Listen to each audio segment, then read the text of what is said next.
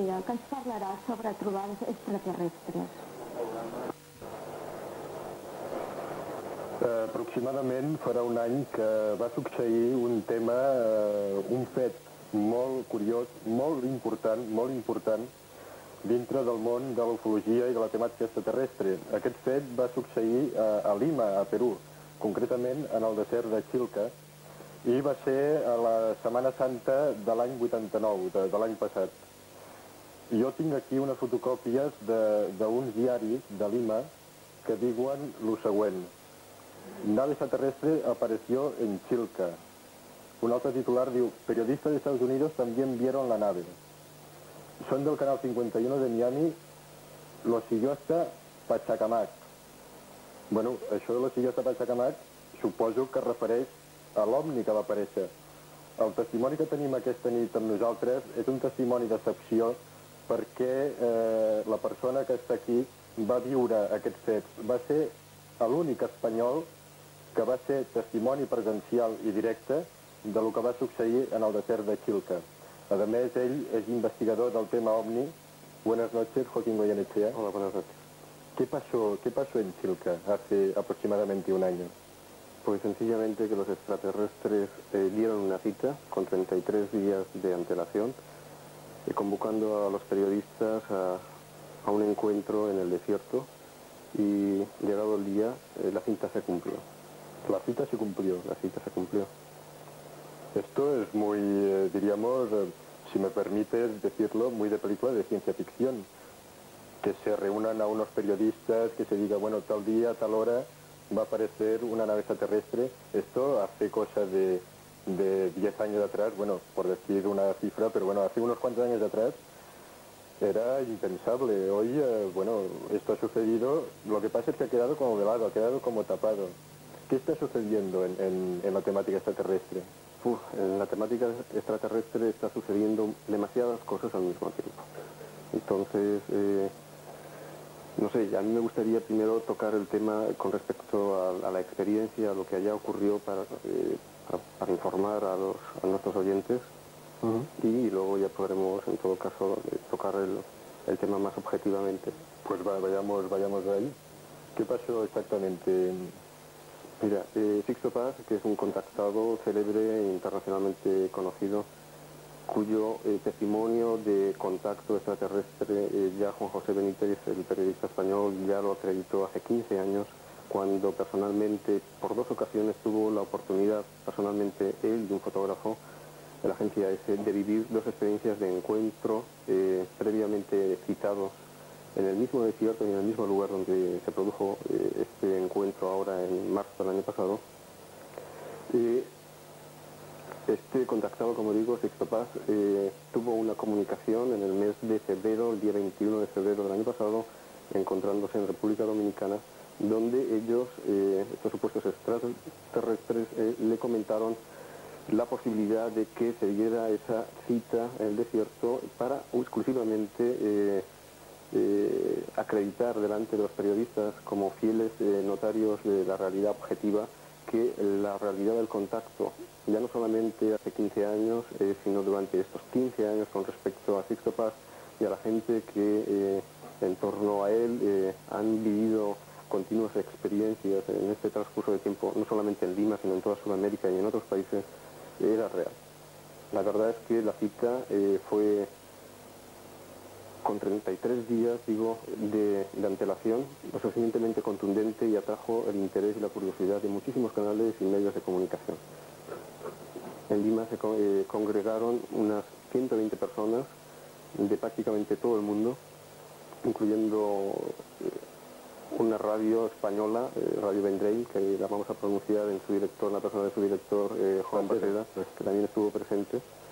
Y bueno, pudimos compartir primero pues, un encuentro en la ciudad, donde se explicó el contenido de ese contacto continuado durante esos 15 años, y después en la salida al campo en el desierto, vivir más de una experiencia.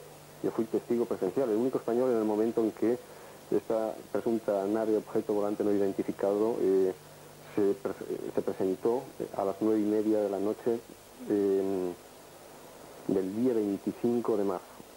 Sí, vayamos por partes, Joaquín, porque la historia es compleja, porque creo que la cita era para 2 días, o el contacto de Sixto hablaba para 2 días, creo que eran sábado y domingo, si no me equivoco, ¿no? Mira. Entonces, en la primera noche del sábado creo que pasó algo, pero después del domingo por la noche fue cuando apareció la nave, ¿no? Sí, en concreto, y tengo aquí la comunicación recibida por él, decía lo siguiente: en marzo asistirán invitados los periodistas para que el día 24 se explique el contenido del mensaje y el 25 por la noche muy tarde, y luego el día siguiente verifique nuestro respaldo y presencia. Esto busca alentar en el mundo una voz de verdad y de alerta. La verdad es que el día 25 por la noche, muy tarde, a las 3 de la madrugada, hubo unas experiencias de luz en la oscuridad total del valle donde nos encontrábamos, a ras de suelo, detrás de una colina muy cercana. Se iluminó por completo el valle. Esa colina ocultaba a nuestra vista lo que detrás de ella podía estar ocurriendo. La gente salió disparada corriendo hacia el lugar. Yo tuve la oportunidad o buen hacer de, en vez de correr en esa misma dirección, correr lateralmente para coger perspectiva, y lo que yo tuve ocasión de ver junto con otras personas fueron 2 bolas bastante grandes de luz muy intensas que inicialmente estaban flotando estáticas en el suelo paralelamente como los faros de un coche, y que en un momento determinado una de ellas se puso vertical, osciló, se puso vertical con respecto a la otra, y en unos segundos, en una fracción de segundos, se fusionaron, creando un arco voltaico de luz increíble, iluminando prácticamente la totalidad del valle. ¿Esto lo viste solamente tú? Esto los focos de luz? Lo presenció la totalidad de la gente que estábamos allá. Hay gente que con menos perspectiva no pudo ver realmente el origen, la causa de esa luz, pero sí pudo ver los resplandores, que fueron increíbles. Gente como yo que en otra perspectiva sí tuvo la ocasión de ver qué es lo que producía esa luz, y la gente que corrió hacia el lugar no llegó a tiempo de poderlo presenciar en directo. Porque la reacción de la gente que había allí, ¿cuál fue? La reacción, yo creo que hubiéramos tenido en aquel momento una experiencia más contundente de lo que se dio, pero la reacción de la gente, de las 120 personas que estaríamos allá en aquel momento, fue muy incontrolada. Se había estado esperando, se llegó al desierto sobre las 5 de la tarde, esto ocurría a las 3 de la madrugada de la noche, y la gente estaba muy ansiosa, tenía muchas ganas realmente de que ocurriera, y yo creo que en vez de quedarse sentados y esperar que el fenómeno fuese lo que fuese, se produjera, perdió el control y quiso correr hacia el lugar. Increíblemente no tuvo en absoluto miedo, y yo creo que en precaución a la ignorancia que tal vez la presencia o la cercanía personal con respecto a eso que estaba allá podía ser perjudicial, y a la vista de lo incontrolado de la situación no se vio un fenómeno más contundente, como sí lo hubo al día siguiente. Sí, pero yo supongo que con este hecho del resplandor de la luz, los periodistas inmediatamente debieron disparar sus cámaras y debieron poner las cámaras, sus vídeos en marcha, ¿no? Pusieron los vídeos, pero tú has de tener en cuenta que la filmación en la noche sin referencia de antorchas o de focos de luz es muy mala, y más en una noche donde no hay luna, el cielo está totalmente encapotado por una niebla que se da en Lima por la corriente de aguas calientes que hay en su costa, y no hay posibilidad de que la filmación, aunque tenga una sensibilidad muy grande, a larga distancia tenga una nitidez. Evidentemente ¿Llevaban infrarrojos? Pues supongo que alguna cámara sí lo tenía, y desde luego periodistas, fotógrafos sí tenían cámaras preparadas con diferentes pasos, lentes, zooms y... ¿Qué televisiones habían allí? Mira, pues por citarte algunas, no te las citaré todas, pues había de Perú había 2 canales, de Argentina estaba el canal 2 en representación de un periodista muy acreditado a nivel político, que es Rolando Vera. De Miami, Estados Unidos, habían 2 canales de televisión y un programa de radio, numerosos periodistas de ediciones escritas, programas de República Dominicana, de Colorvisión, un programa de la famosa y conocida periodista y locutora de New York, Hilda Mirrors, Bueno, el programa de Juan Baselga, el español, el único español que quiso venir. Que además se perdió el momento culminante, ¿no? Llegó cuando ya había pasado todo, me explico. Sí, fue el único que se lo perdió, el único periodista que no volvió al lugar. Y República Dominicana, bueno, prácticamente había gente de todos los países. ¿Y tú, Joaquín, por qué fuiste? ¿Por qué tuviste la necesidad de ir a Chilca a la cita? Bueno, primero porque me soplaron la información a tiempo, porque si no me pasan la información, me llamaron desde Nueva York y me comentaron que Sixto había tenido esta comunicación, y yo desde luego, habiendo seguido un poco la trayectoria de Sixto y del mensaje que en cierto modo con el cual yo al menos me siento afín, no me quise perder eso. Realmente era una experiencia de tumba abierta donde Sixto Paz, después de haber estado trabajando en la difusión de ese mensaje durante 15 años, se exponía realmente al ridículo total. Entonces, la expectativa, además de que ya no un solo periodista, sino un colectivo bastante grande y representativo de muchísimos países tuviesen la oportunidad de ser testimonios imparciales y objetivos de la posible aparición de un objeto previa cita, era realmente una noticia como muy importante, demasiado importante como para perdérsela. A més, jo volia, per fer honor a la veritat, volia públicament donar les gràcies al J Goyonec perquè gràcies a ell hem pogut tenir en diverses ocasions a Sixto Paz en el programa La Nit Màgica. Gracias, Joaquín. Pero esto que estabas comentando pasó el primer día, fue como el aperitivo de lo que vendría después, ¿no? El aperitivo. Por decirlo de alguna manera, ¿no? El aperitivo, y no la única experiencia que ese mismo día ocurrió.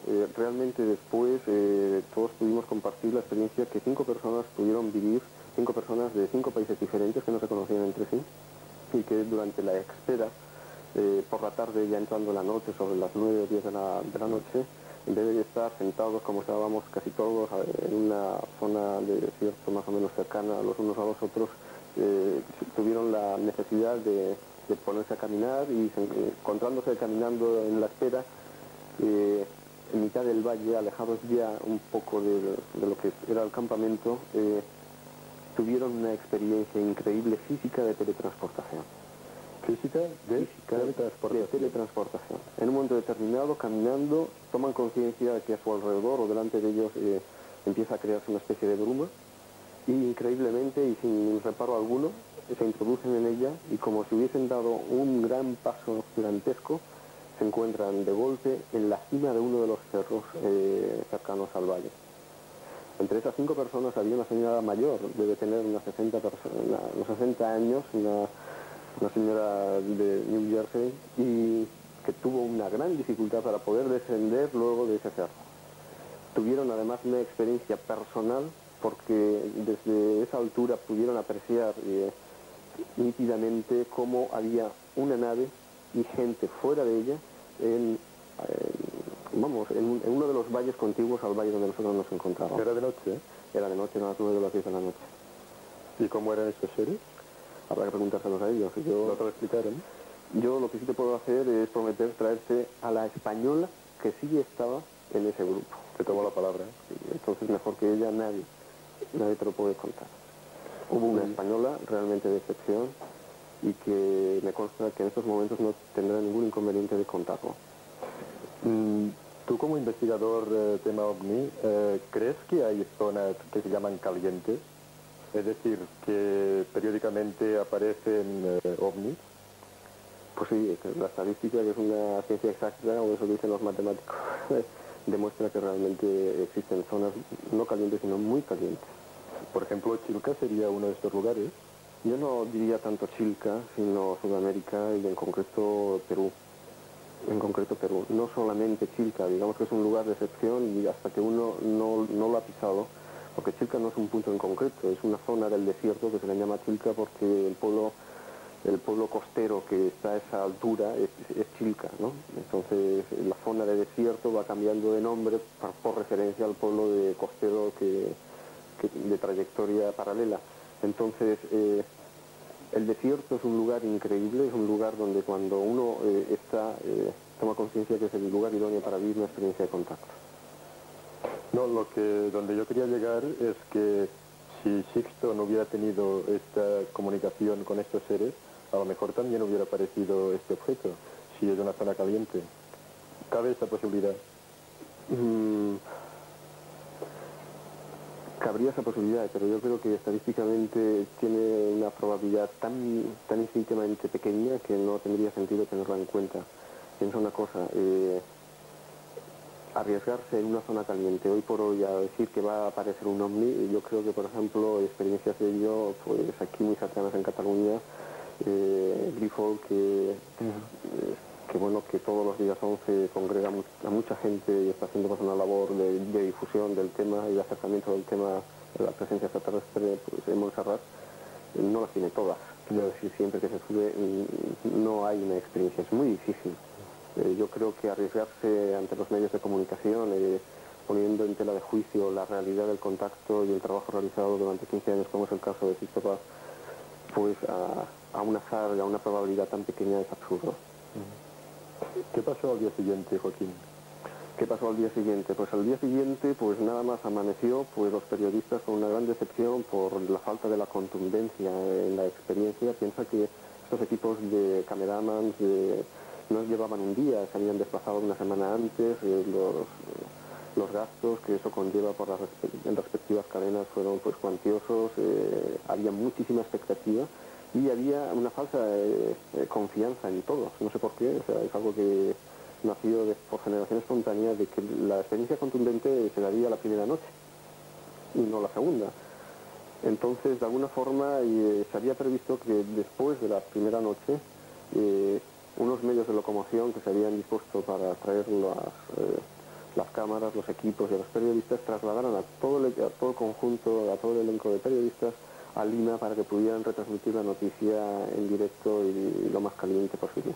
La cuestión es que pues, estos medios de locomoción acudieron al lugar y, claro, los periodistas con esa profunda decepción y ante la idea de tener que soportar el calor riguroso de un día de desierto después de haber pasado toda la noche en blanco, pues decidieron absolutamente todos abandonar el lugar. ¿A qué temperatura estabais? Pues no te lo sé decir, por la noche es una temperatura cálida, no hace excesivamente frío, pero durante el día realmente una fotografía que se puede, luego tal vez las cámaras podrán recoger. Sí, después iremos cambiamos la piel de la cara, nos quemamos por completo. No sé, podría haber 40 grados sin aviso de una posibilidad de sombra en ninguna parte. Precisamente aquí tenemos fotografías del desierto. Esto es un equipo de televisión. Sí. Realmente era un desierto, ¿no? Habían autocares para llevar a la gente incluso. Sí, de alguna forma se organizó que la llegada al lugar que normalmente pues, se accede a pie, luego pues la cantidad de medios técnicos que se dispusieron pues hiciese más factible, se alquilaron dos autobuses que de milagro llegaron al lugar, no al lugar exacto, pero llegaron bastante cercano y bueno, facilitaron la tarea de los medios de comunicación. Estamos viendo una fotografía de la esquina de campaña. 150 personas. Un poco menos, unas 120, 130 personas, de las cuales 60 o 70 personas eran periodistas acreditados. Aquí te tenemos a ti y así creo. Después de la experiencia. Después de la experiencia. Bueno, pero la experiencia fuerte todavía no lo has contado. Bueno, es como un suspense, ¿no? Porque... Bueno, yo hubiera cambiado esa experiencia por la que tuvo la española el día anterior, que fue mucho más contundente a nivel personal. Pero claro, el avistamiento se produjo a las 9:30, tras 9:30 de la noche del día siguiente. Esto es cuando todos los periodistas ya habían vuelto para Lima. Sí, ahora te comento. Pero la situación, lo curioso, y hay que comentarlo porque realmente es sorprendente, es que los periodistas al día siguiente, de madrugada prácticamente, porque eran las 6 o 7 de la mañana, abandonaron absolutamente todos el lugar y se marcharon con estos vehículos que habían sido contratados y que algunas personas de allá de Lima que conocen el lugar hacían de guías para que los conductores podían llegar. Entonces, alrededor se quedó en el desierto, o nos quedamos, pues las personas que habíamos venido a título personal pues, de otros países y la muy poca gente de Lima que acompañó a Sixto en esta ocasión. Estando compartiendo el día, hacia alrededor sobre las 6 de la tarde, empezaron a regresar por sí solos los periodistas. Esto implica el tener que decir lo siguiente, o sea, porque es muy extraño. Al lugar, si no te llevan, es muy difícil de acceder. Imagino, has estado más que una vez y has ido hablando con muchísima gente. El lugar, yo he estado 3 veces y yo solo no sería capaz de llegar. O sea, te han de llevar. Porque te pierdes. Pues no hay carreteras, no hay caminos, no hay senderos, no hay posibilidad de descubrir qué recodo, detrás de qué colina está el valle al cual nosotros queremos acceder, ¿no? Sin embargo, todos los periodistas, una vez que llegaron a Lima y después de alojarse y de asearse en el hotel, en las habitaciones, todos de forma independiente y sin contacto los unos con los otros tuvieron la necesidad de regresar al lugar por sus propios medios. Es como si supieran que realmente la experiencia no se había dado y que se estaban perdiendo algo. ¿Esto era un instinto periodístico, quizás? Posiblemente. ¿O puede haber algo más? O algo más. Esto se podrá valorar con el tiempo, habría que hacer las preguntas a ellos. La cuestión es que todos intentan por sus propios medios conseguir vehículos, consiguen alquilar movilidades, como allá se dice, a los coches. También de forma curiosa consiguen vehículos porque allá no hay. Realmente Lima es una ciudad muy pobre, conseguir en horas o en minutos un vehículo que para alquilar es algo casi impensable. Todos consiguen vehículos y todos por sus propios medios y fiándose de su propia intuición intentan acceder al lugar. Y lo bueno es que lo consiguen todos. Todos llegan al lugar. Es decir, pero no todos al mismo tiempo. Digamos que hay una especie de un proceso de selección en función de unas premisas que desde luego nosotros desconocemos. La cuestión está en que sobre las 6 de la tarde regresan los cámaras de periodistas americanos, regresan el fotógrafo del periódico Expreso que obtuvo las fotografías en exclusiva y el canal de televisión argentino, algunos más, y Sixto tiene el impulso, siente la necesidad de que nos traslademos todos los que nos encontramos allá a un valle contiguo al que se encontraba el campamento. Sobre las 6 de la tarde iniciamos el camino hacia ese otro valle y se nos unen estos periodistas que llegan en esta primera fase. Son esos periodistas que junto a las 60 o 50 personas que estábamos pudieron ser testigos de lo que yo sí fui testigo, es decir, de la aparición de un objeto no muy grande, muy cerca, a unos 400, 500 metros de nosotros, a una altura de 80 o 90 metros del suelo. No vino por el aire, sino vino asomándose, realmente pareció que se asomó por la cima de una de las colinas que teníamos enfrente. Ese objeto, yo siempre diré que no volaba, ese objeto se desplazaba patinando, o sea, daba una sensación de patinar, como si fuese un disco de los que se utilizan en el hockey sobre hielo, una sensación muy extraña. ¿Era un disco?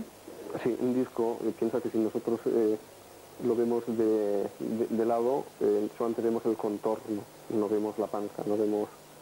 Era un objeto totalmente contundente y que emitía luces. Las luces, había unas luces alrededor, en el borde que las delimitaban, y al mismo tiempo estaba envuelto en una gran luminosidad, absolutamente como si estuviese dentro de una esfera. Esa luz iba cambiando de color, pasó del blanco intenso al calabaza y al naranja y al rojo vivo. Entonces, la visión la tuvimos durante 3 minutos, entre el ángulo de visión que teníamos entre una colina y la ocultación de otra. Ese objeto, en principio, que tenía una trayectoria de derecha a izquierda en nuestro campo visual, en un momento determinado, sin parar, hizo un ángulo de 90 grados, encaró hacia donde nosotros estábamos y nuevamente volvió a hacer otro ángulo de 90 grados sin modificar velocidad para volver a continuar la trayectoria que tenía inicial. Nos duró 3 minutos. El tiempo, las cámaras que estaban allá, algunas pudieron filmar con retraso porque los periodistas estaban medio dormidos. Edilberto Alvarado, el fotógrafo del Expreso, obtuvo estas fotografías que aquí se pueden, en esta en concreto, que es el momento. ¿Es esta que vemos aquí? Sí, son estas que se ven aquí. Pero aquí se aprecia pues como una mancha, no se ve tiene una exposición lenta, entonces es el mismo objeto, sigue en una trayectoria que supongo recoge el pulso del fotógrafo, porque realmente fue bastante lineal en la trayectoria de este objeto. Pero ¿hay alguna fotografía o alguna filmación que se vea el objeto en sí? Nítido no. ¿Nítido no? No. O sea, se ve un punto cómo evoluciona y que... O sea, la contundencia de una fotografía o una filmación de un Boeing en un hangar en el aeropuerto, eso no existe. Aunque sí existen otros testimonios fílmicos o fotográficos de otras experiencias en otros sitios. Incluso Sixto Paz tiene testimonios fotográficos mucho más contundentes que estos. La cuestión y lo importante es que realmente lo que estuvo allá no era un avión. Antes, al empezar la entrevista, he leído uno de los titulares que decía, no sé qué canal de televisión, creo que de Miami, Sí. ¿fueron perseguidos o persiguieron ellos al OVNI o algo así? ¿Qué es esto? A ver. Ese grupo de periodistas, como te digo, vieron que son los que llegaron a primera hora de la tarde, sobre las 6 de la tarde, son los que vivieron la experiencia junto a nosotros y que fotografiaron y filmaron.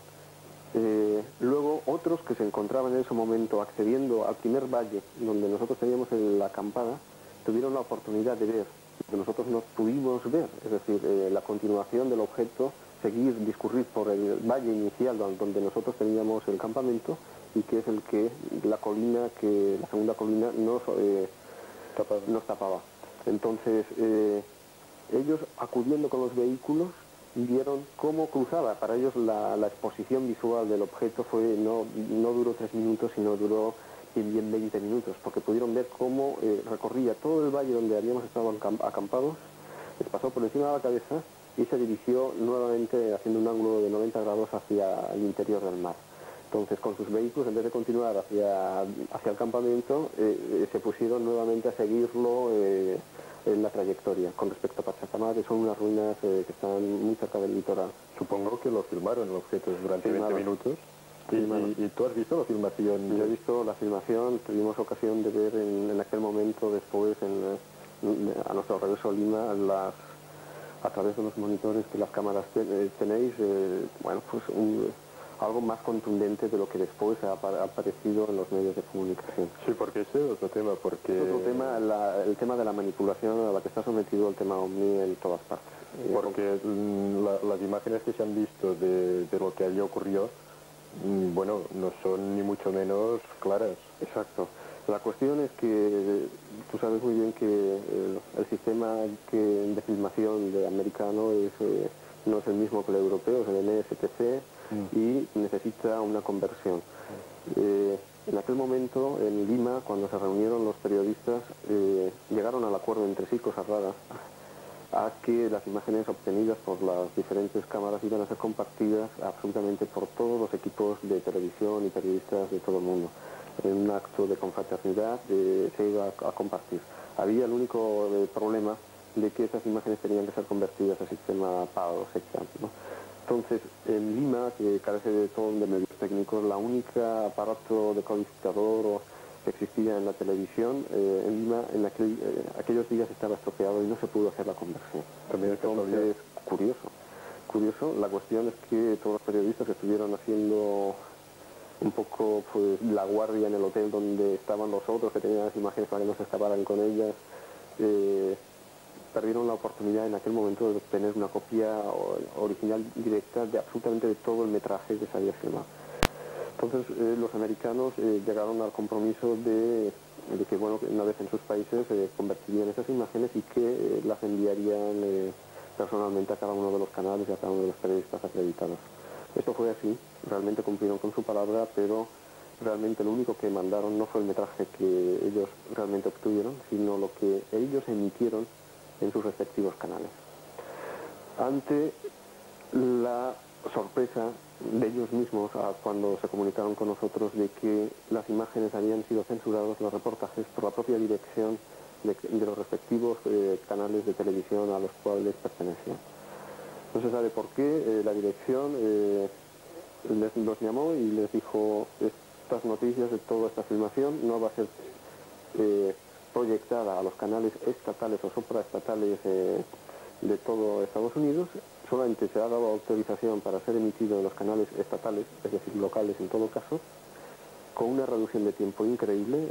Son secuencias de entrevistas de 3 minutos y 6 minutos la que más, donde no aparece ni una secuencia del movimiento y en la que más aparece una secuencia de foto fija de una serie de 6 fotogramas. Ellos solamente han podido comunicarnos que la dirección recibió esa presión y que ese es el resultado y lo único que no se nos ha podido mandar. Pero lo de la libertad de prensa, ¿dónde queda? Habría que preguntar a los americanos, porque el sistema democrático parece ser que no es el mejor de los sistemas.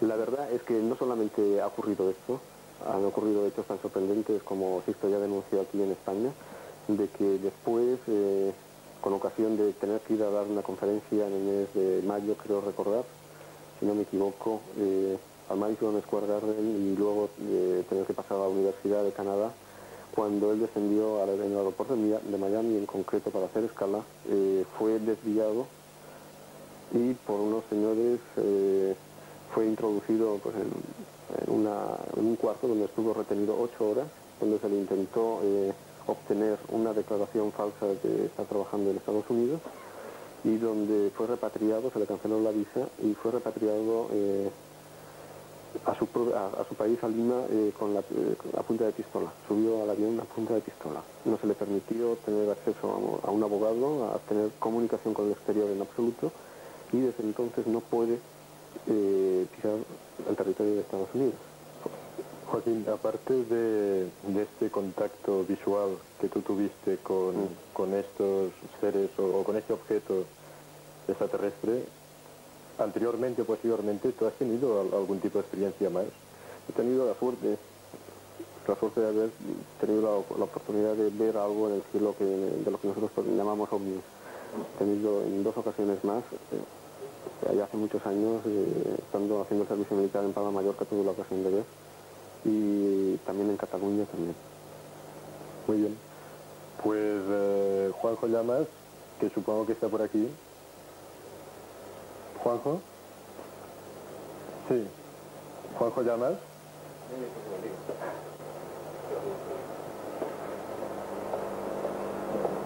Sí, Juanjo, bueno, tenemos a otro Juanjo. Homònim o por homònim? Juanjo Van. Sí. Suposo que hi ha gent que vol fer alguna pregunta al Joaquín.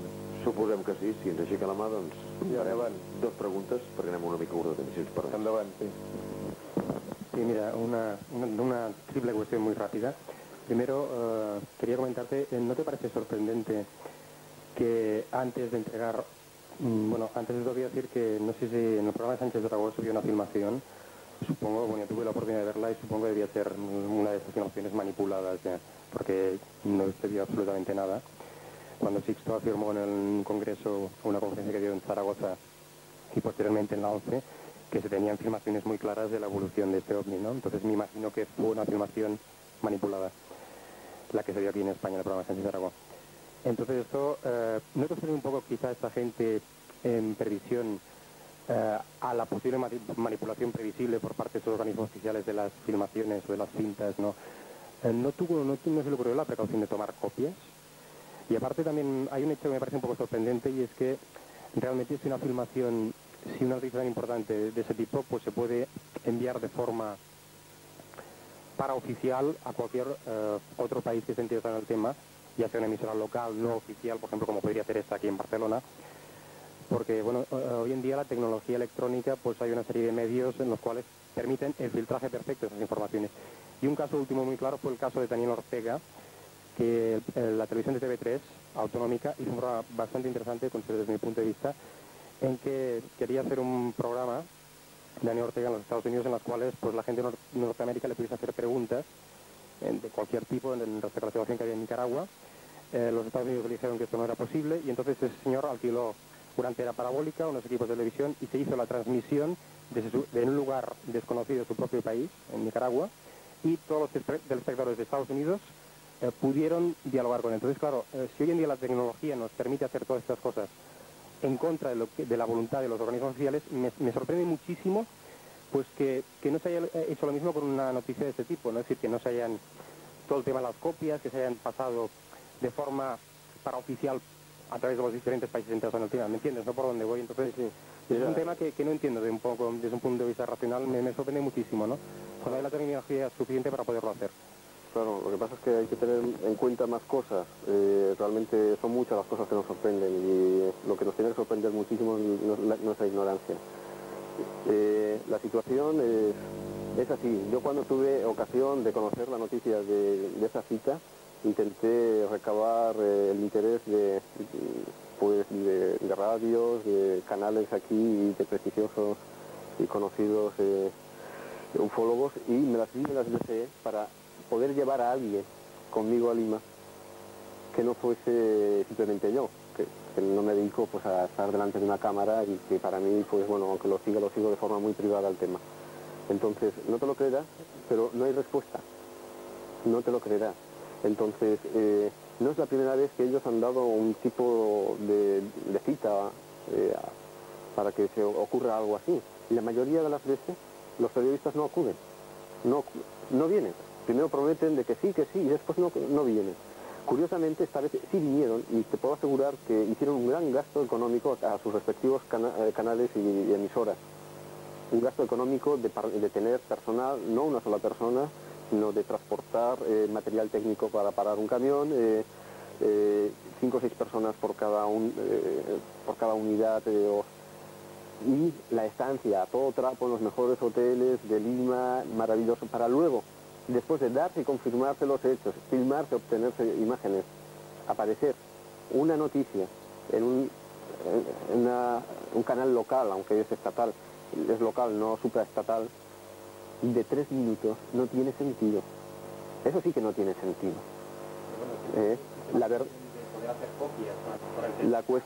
La cuestión es que las cosas... Es confianza por parte de estos organismos oficiales. Pero es que eso ya no depende de Fixo o nosotros que estamos... No, ya tenemos periodistas, pero una precaución elemental por parte de toda esta gente. Sino de los propios técnicos y de los propios periodistas que objetivamente van interesados y que son los profesionales. Yo personalmente no entiendo. Las imágenes que sí se vieron en el programa de Sánchez Dragó no son manipuladas porque son imágenes filmadas por vídeos caseros nuestros. Joaquín, me están haciendo señas de que no se te oye muy bien. Si puedes levantar un poco la voz. Sí, intentaré. Havia acabat vostè. Bueno, volia fer 2 puntualitzacions, però si no hi ha temps, en fi, molt ràpides, si no hi ha temps ja les farem en una altra ocasió, vostès mateixos. Gracias. Juanjo Llamas ya ha aparecido, pensaba que había sido abducido por un OVNI, pero no está aquí. Andaban. Juan, yo quería hacerte una pregunta, quizás un poco interrogante. O sea, estos señores que abordaron las Histopax en este viaje, ¿tú crees que puede ser, por ejemplo, no sé, la Conjura del Silencio, o los Hombres de Negro, o por ejemplo la FBI? ¿Tú tienes algo en concreto que podría ser algún cuerpo de este tipo? La verdad es que empiezan a ser no tan negros estos hombres que manipulan o censuran o presionan o coaccionan la información con respecto a este tema. Entonces hay manipulación muy directa a nivel estatal o gubernamental por determinadas instituciones. Los denominados hombres de negro tienen relación posiblemente con más de una cosa y hoy por hoy no se sabe a ciencia cierta que se les tiene o se les relaciona con personajes de la CIA, pero también se les tiene o relaciona con una presencia extraterrestre determinada ya aquí en el planeta. El qué es, yo supongo que es un poco de todo, pero a mí no me preocupa tanto la manipulación que me pueda provocar un ser extraterrestre en todo caso, que en todo caso la tendrá que hacer muy directamente y yo sabré en ese momento que me estoy enfrentando a esa realidad. Pero sí, lo que me preocupa es que la gente de aquí, en mi propio país o en otro país, se esté manipulando muy directamente entre nosotros ese tema. ¿Por qué crees que es a nivel planetario? Porque esto sucede en todos los países, está comprobado, ¿no? Incluso aquí en Barcelona se han pasado casos insólitos. Claro, o sea, el porqué tiene muchas respuestas.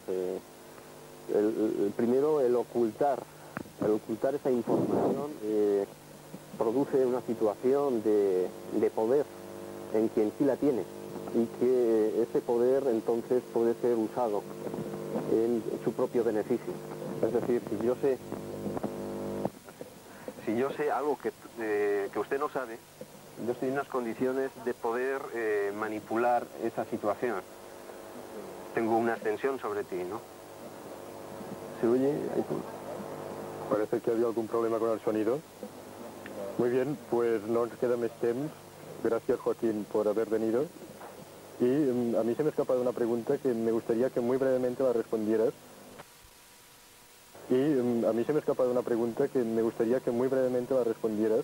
Que era te he hecho al principio. ¿Va a pasar algo a nivel extraterrestre, algo importante dentro de poco? ¿Se está cociendo algo? Mira, yo he tenido la ocasión con los viajes de conocer a muchísima gente. Te puedo hablar de cientos de personas que están viviendo experiencias de avistamiento. Ya no digo de contacto directo con ellos, intercambio de un mensaje inteligente, sino de un avistamiento, de tomar conciencia de la realidad de esta existencia, de esta presencia. Y yo creo que tomando el pulso a toda esta gente y a los acontecimientos, se puede deducir que algo va a ocurrir. ¿Cuándo? Muy pronto. El momento no se sabe, y que realmente esta situación de presencia efectuada de esta forma tan peculiar que están haciendo es para preparar realmente un encuentro que posiblemente nos encuentre poco preparados. Pues muchas gracias, Joaquín, por tu presencia aquí esta noche. I gràcies també a vostès, i la setmana que ve, el dilluns, a les 10 del vespre, saben que té una cita amb nosaltres. Gràcies, bona nit, adeu.